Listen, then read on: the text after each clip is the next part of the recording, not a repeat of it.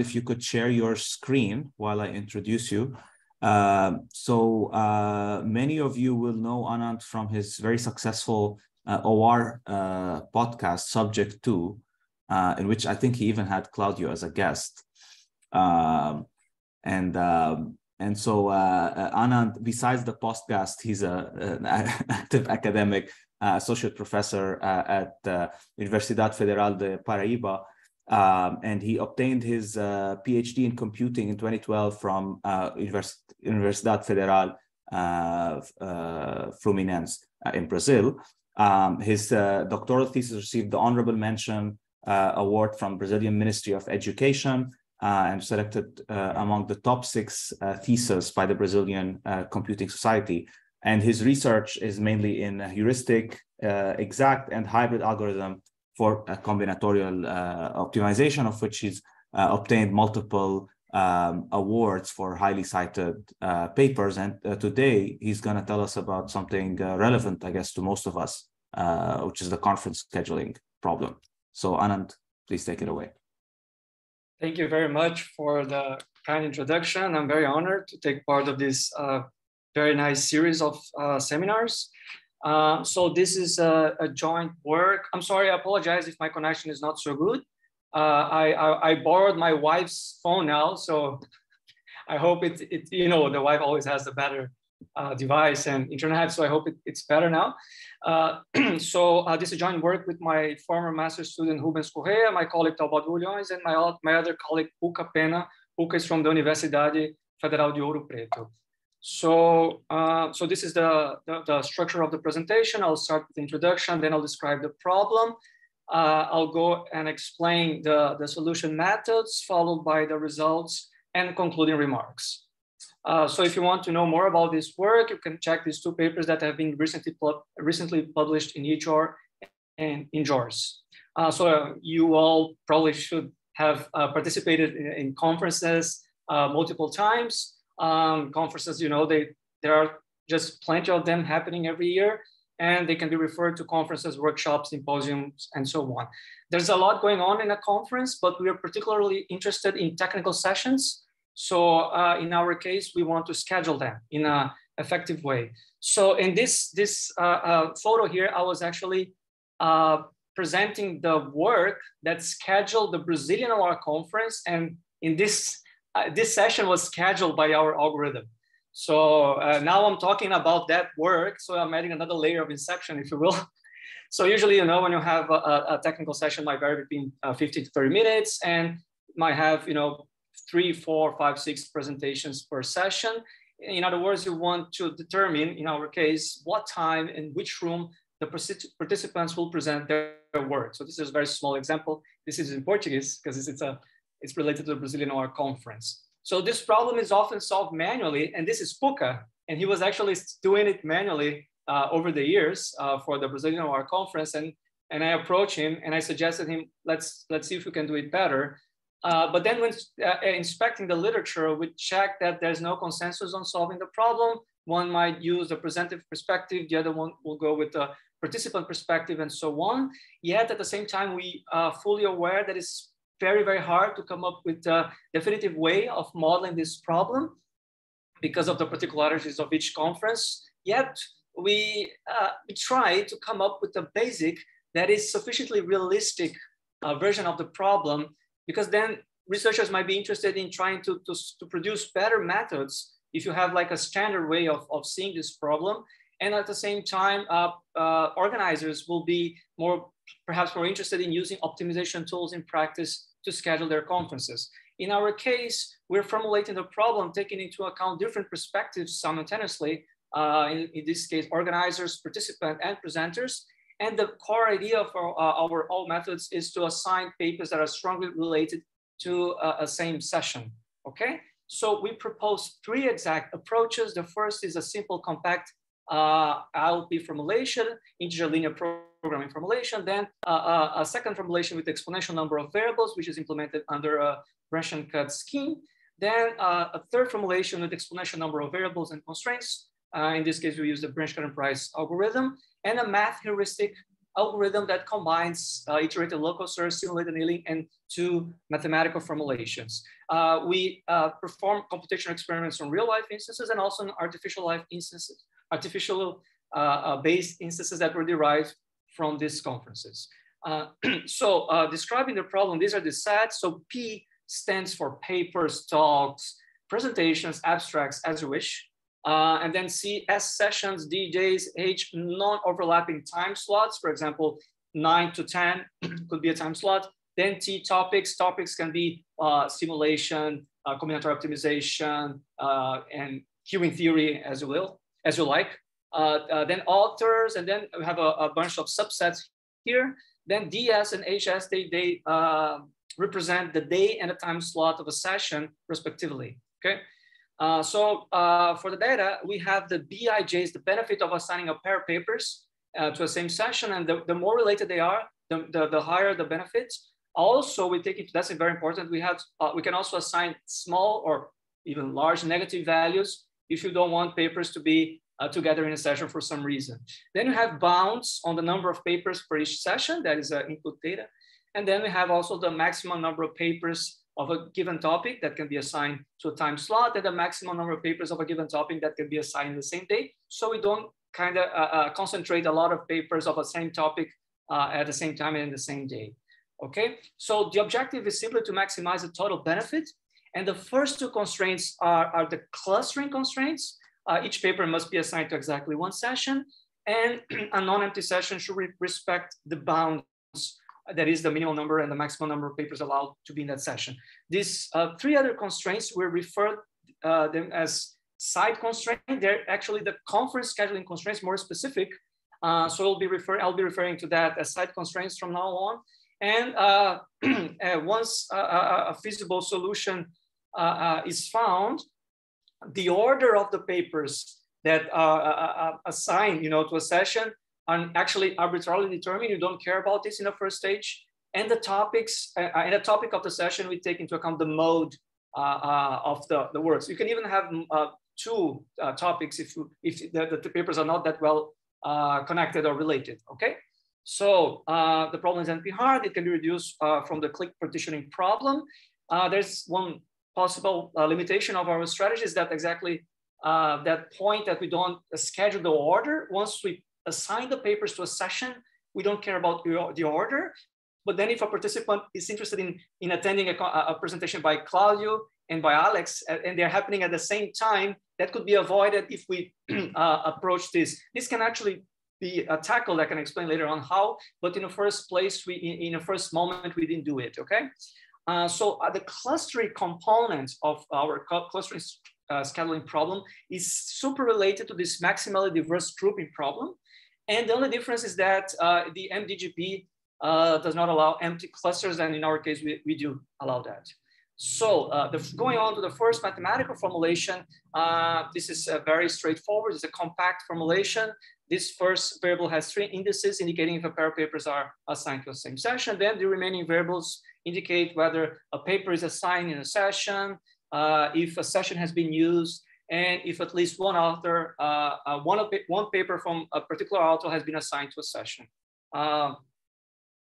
So the objective function and the first 5 constraints are literally those that I have just described now. Okay, so it's a mathematical description of the constraints using the variables that I have just introduced, okay? So very straightforward, no secret here. It's just basically taking the variables and rewriting explicitly those constraints, the clustering constraints and side constraints. This is the clustering, this is the side constraints.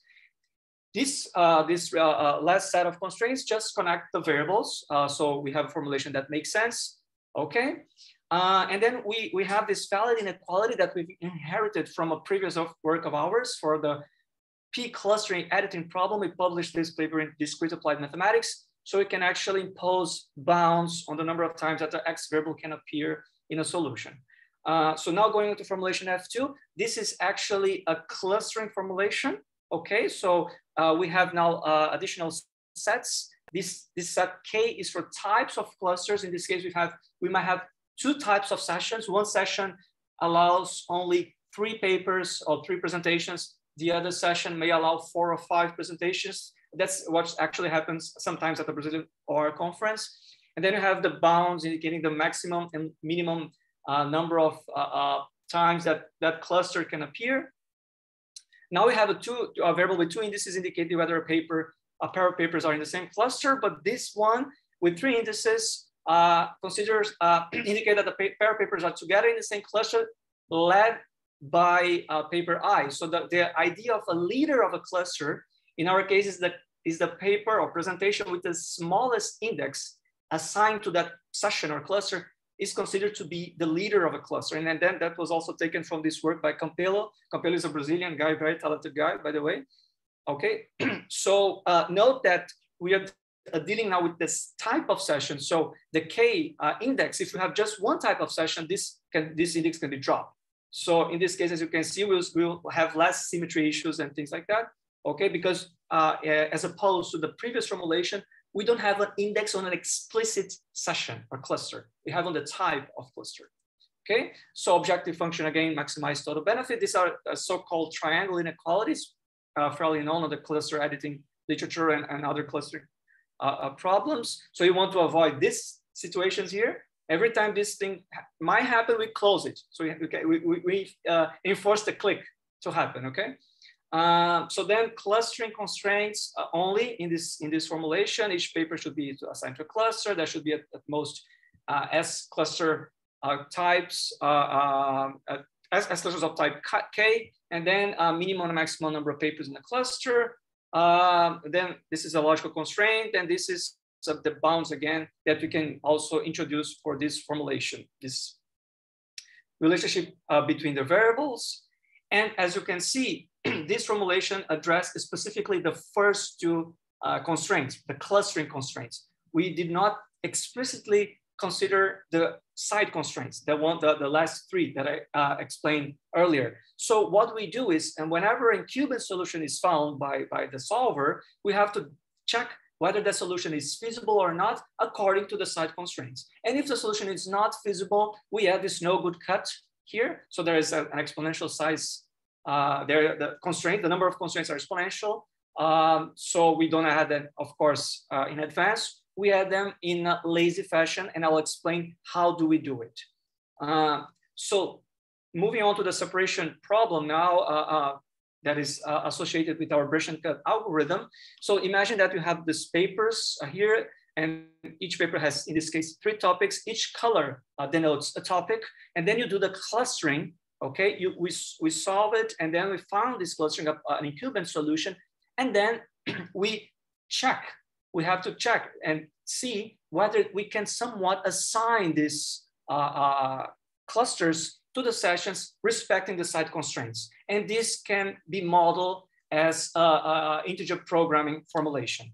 So that's what we do. So we receive a collection of clusters as input, and from that, we implement a formulation just to see whether the side constraints can be met. And it doesn't matter how. That's why we don't have an objective function. We only care about the feasibility. So we have this C variable denoting if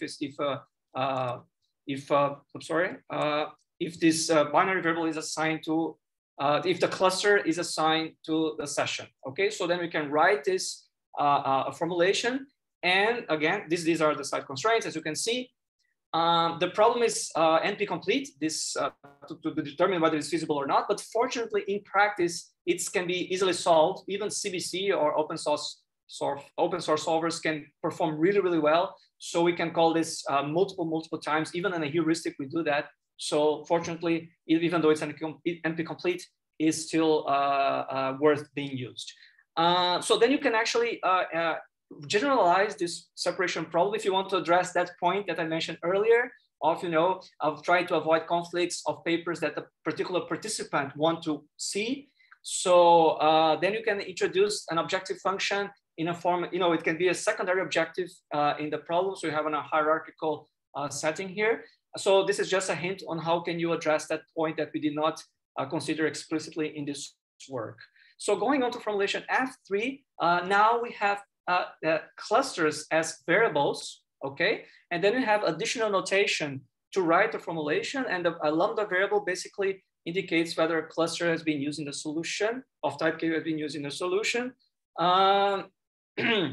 So objective function as always maximize total benefit. This is a classical start partitioning constraint that each paper should be assigned to exactly one cluster.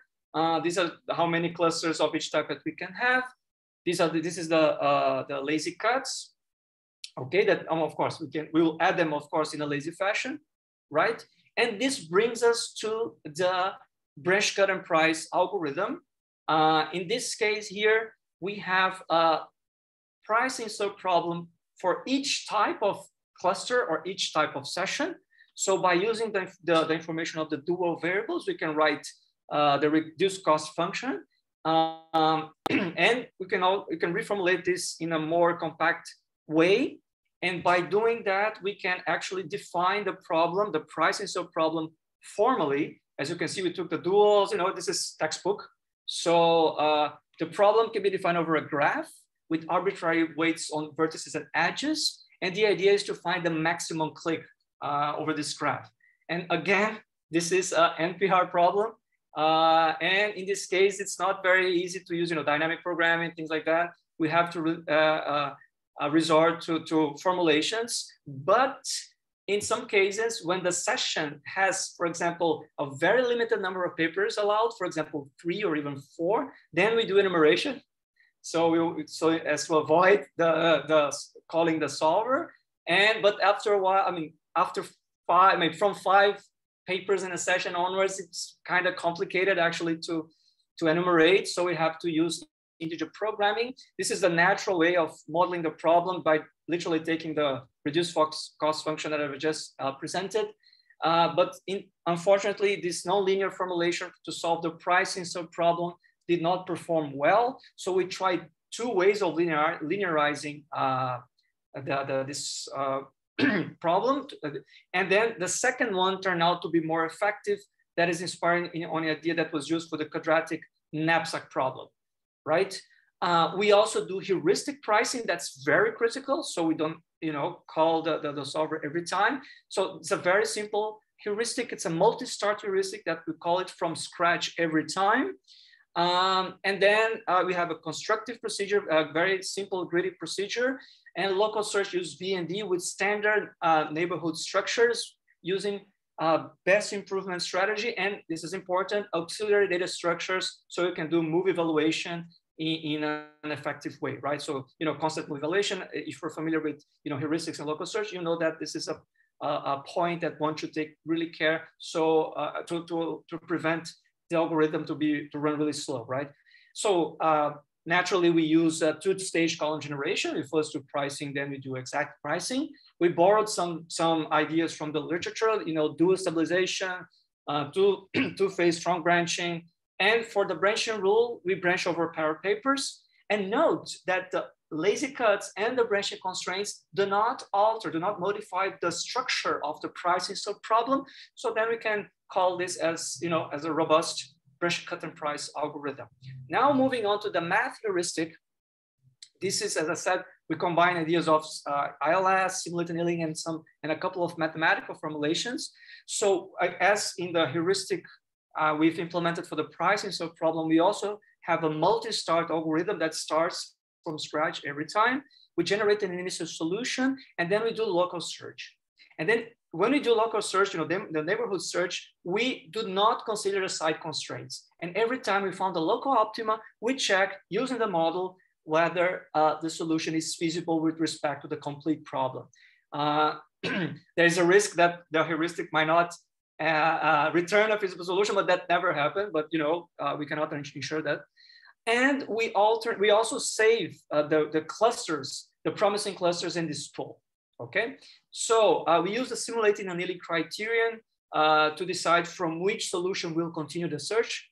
And once the algorithm ends, the main loop of doing local search, perturbations, and once it's done, it goes to the restart. And once all restarts are done, we call this last stage, which is a start partitioning formulation, very inspired on the third formulation that I have just explained, which is also implemented using a branch and cut scheme every time an equivalent solution is found, using the clusters that we have obtained during the search. we run, we call the feasibility checking model to see whether it's feasible or not. So the constructive procedure is basically, very straightforward, combining randomness and greediness. Local search, again, VND, same settings as the heuristic pricing. Of course, the problem is different, but the spirit of the idea is similar.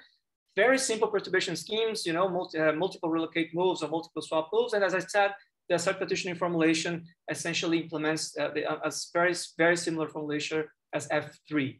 Okay, so now going to the computational results. This is we use C++. This is the computer we have run the experiments. We use the BAP code framework from the guys from Bordeaux, from François Van der Beek and other guys. For every exact method, we use the best initial bound. We use an initial primal bound that we obtained using the math heuristic, so as to try to improve the efficiency of the exact methods. We put 12 hours for the first and second formulations and 5 hours for the Bench-Cut price. And these values were obtained after extensive preliminary experiments for the math heuristic. These are the characteristics of the instances. As you can see, Lars has the least number of papers, and the Brazilian OR conference has a considerable amount of papers. The Brazilian OR conference is probably the largest national OR conference in Latin America. And probably the second or third, I don't know how, you have to check the Canadian OR conference. Of course, the Informs is the largest, but so we have a lot of people. Our community is fairly large. And then these are the number of authors, number of sessions, number of days, and number of topics. And this is interesting to observe that Lars have a lot of topics. So you can assign a lot of topics to a paper, and whereas EBL, which is the logic conference, Brazilian Biologic Conference, has a limited number of topics. Okay, this is the average number of topics, average number of times a particular topic appears, and the average number of authors, and so on. So this is how the capacity of the sessions are considered in each conference. So we generated artificial instances proportionally to the original one. So for Lars, we went up to 172 papers, okay? Trying to maintain, as you can see here, more or less the proportion of the original instance. And we did the same for EBL, exactly the same. So now reporting the results for Lars is, as you can see, as you remember, Lars has a lot of topics. So apparently this makes the life easier for the method. So as you can see, the first two sets of instances, and of course we propose for each group 5 instances. So this is not an individual instance.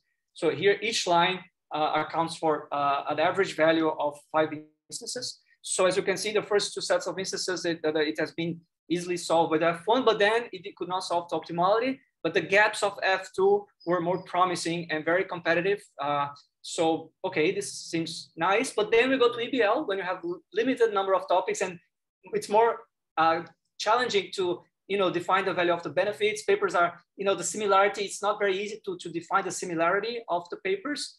There are a lot of redundancies. There's a lot of symmetries. So the gaps are just very bad, at least for F1. F2 is respectful, I would say, but then you can see here they're using the branch and cut. It's already much better than using the compact formulation, okay? But the branch cut and price performed really well. As you can see, the average gaps were really, really competitive for Lars and also for EBL. So the branch cut and price algorithm really, we had really an edge. So it was really worth implementing all the paraphernalia of these advanced exact algorithms. As for Lars and EBL, the real life instances, the BCP could solve them to optimality. And the F1 and F2, they struggle. F1 really, really struggle. F2 could not do much. And the branch cut and price ultimately solved both real life instances. Now we experimented with different scenarios. The first one is the default, the standard one.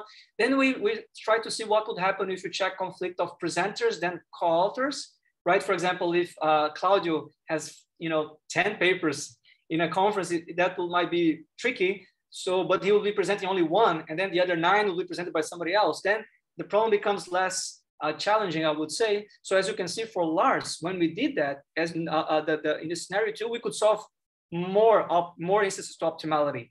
That did not happen to EBL, because in EBL, what was really hard is we had a very limited amount of topics.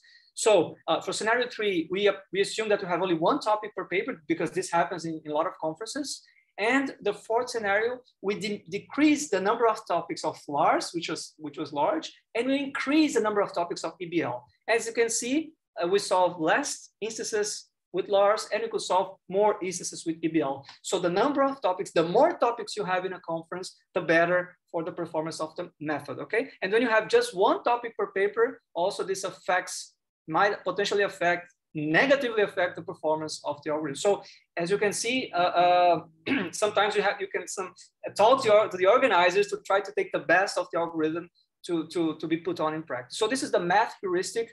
Math heuristic performed really, really well in terms of best gaps and average gaps, in a very competitive time, both for Lars, EBL.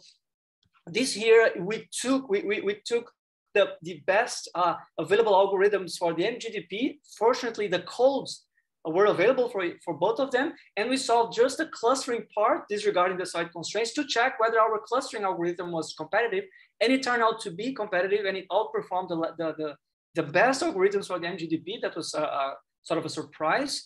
As you can see, our algorithms, the gaps and the number of best solutions were better. And then in the real life solutions, it was almost, it was really competitive, except for this one where our average was slightly worse than this, but overall, it performed really well in real life instances. So for the real life instances of the Brazilian Wire Conference, as you can see, using optimization is much more promising than, of course, using a manual procedure. So we have much better solutions. And here, as you can see, we have more papers with 2 topics in common assigned to the same session, even 3 papers in common assigned to the same session, where when compared to the manual solution, we're targeted more in one topic. So if they found, usually if they found this topic is okay, so this, of course, it was a greedy way of trying to solve the problem manually, okay? These are results found for the real life instances that we solve it on practice. We provided a solution, there was no manual solution. This is the interesting thing, the Branch Cutter Prize found the optimal solution for this very large instance of 283 presentations, which was a surprise. And the heuristics perform well. Even with CBC, results were fairly okay, but of course with Cplex, much better. The gap here doesn't mean that the heuristic is bad, because you're comparing to a dual bound. And of course, you cannot ensure whether that dual bound is strong enough, but then we're pretty much confident that the heuristic produce really high quality results. So now moving on to the concluding remarks, we propose that we believe in an innovative way of addressing a conference scheduling problem using a clustering based approach. We think that the scheme is somewhat simple and flexible and can be used in many conferences worldwide. We propose 3 exact methods and 1 heuristic method. The BCP was clearly the winner, and the math heuristic produced very good solutions in an acceptable computing time. And this may enable one to use that tool in practice, especially the math heuristic for larger instances, because you can, every time there's this last minute changes and you want to experiment with this and that. So the heuristic may turn out to be a very good tool to be used in practice. And as future work, we might experiment with different site constraints, try to use different similarity measures. We use a very naive way of computing the similarities just based on the topic. You can use keywords, you can use NLP, you can use things that are more efficient in that regard. We can also include the interest of the participant, those that are not exactly presenting or not only presenting. So that can be also embedded as a secondary objective, as I said, or in a different way. And then extensions of this problem, we have actually solved this in our university. We have the conference scheduling, but then we have examiners that will evaluate the works of the students. And I was an examiner, by the way, in one of them. So this has been actually a tool that has been put in practice as well here in our university. So using exactly the same framework, and we are actually very pleased with the result. So ultimately, we think that, okay, this might not model all conference scheduling problems, we understand that, but could be a potential direction to try to have a generic or even a standard way of first thinking about the problem instead of just at random try to come up with a way that is not really consistent with what has been done before. So thank you very much for your time, and I'll be happy to answer your questions. Awesome.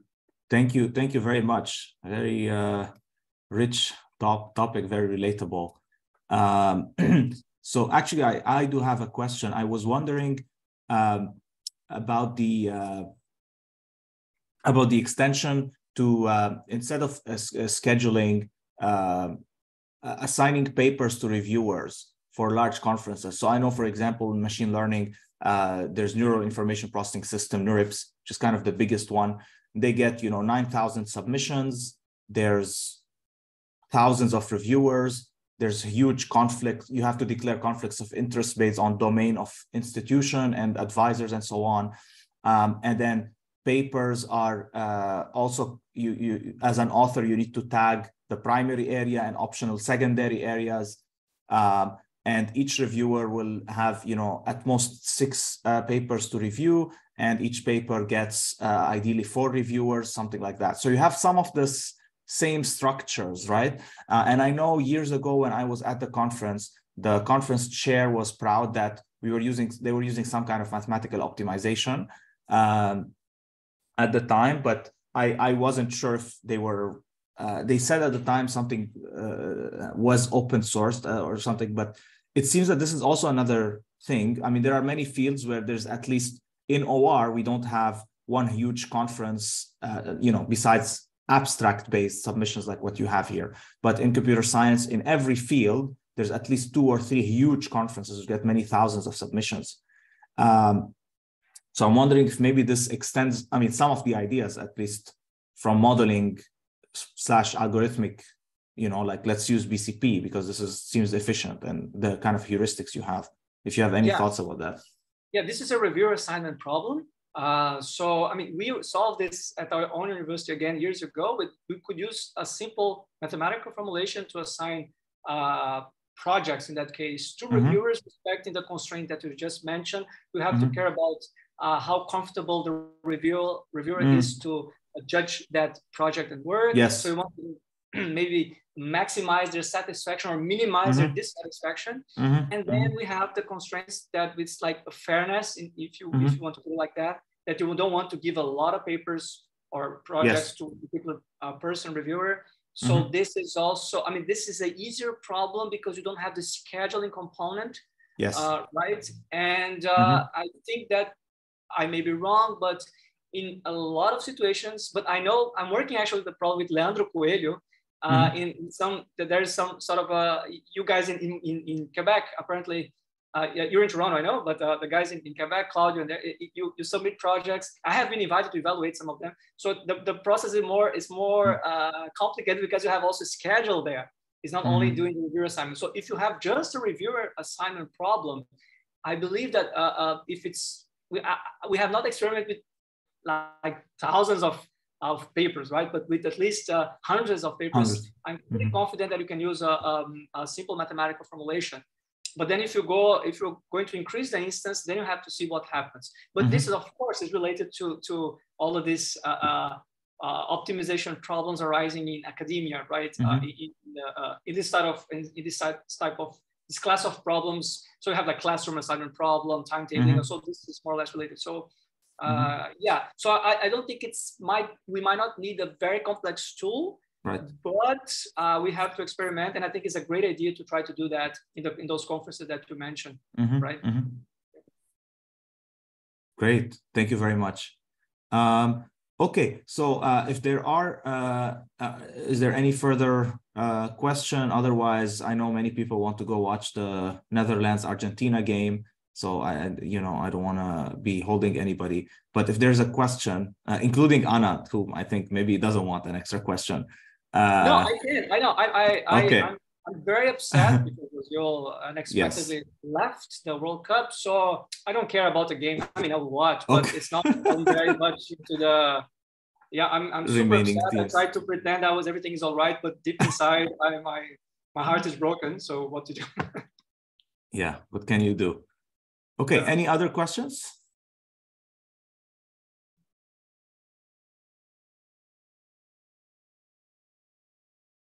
All right, then if there aren't any, I'll thank you, Anand and Claudio again for the wonderful talks and everybody for attending.